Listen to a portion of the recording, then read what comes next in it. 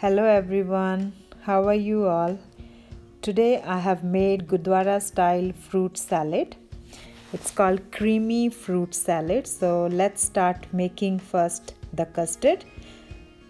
So take a pan and put your 1 cup milk in the pan. So bring it to boil.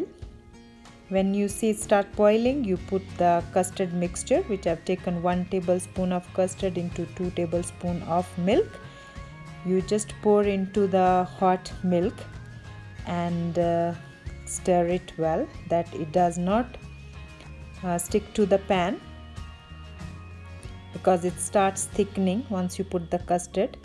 You have to be very careful, and the heat should be like very low heat here. And then you add 2 tablespoons of sugar in the custard.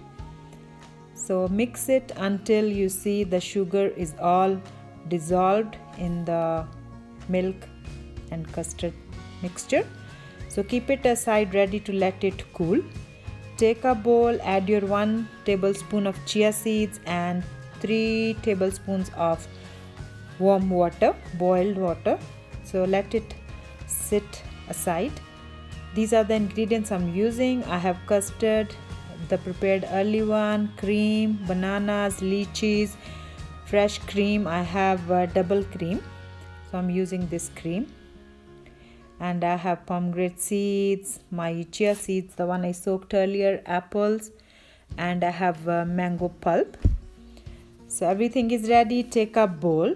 So put your ice cream. I'm using vanilla ice cream, so I'm putting my vanilla ice cream in the bowl and try to break it to make it smooth, little loose, that becomes little creamy. So then I will add my fresh cream, half cup of fresh cream in the ice cream, and I will mix it well again, that it should be soft, the ice cream, yeah.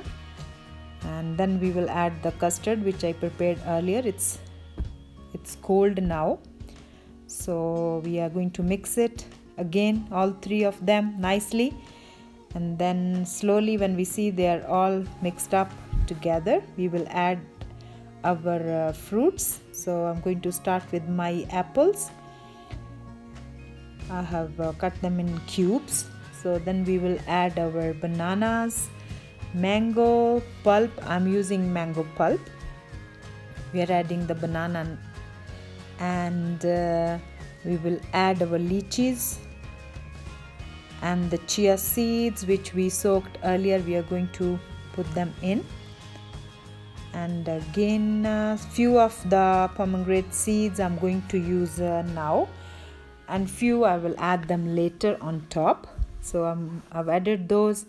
I'm going to mix it well, that they all get well combined. Look at it, it's looking really nice and tempting. So you can mix it. Here you can put rose sherbet in this, but I am not putting, so that's, to me, it's optional, but it's really nice. If you like it, you can put it. Mix it well together and keep it ready. And then we are going to add my agar powder mixture. I made this colored texture out of it, and I boiled the agar powder in hot water with the little color, few drops of color of your choice, and grated them.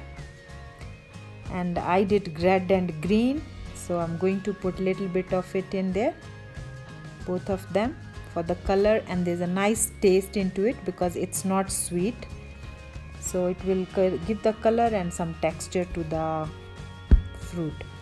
So look at it, it's all mixed up, it's looking so delicious. So you should all, it's very easy, so you should make at home whatever fruit you have available at home.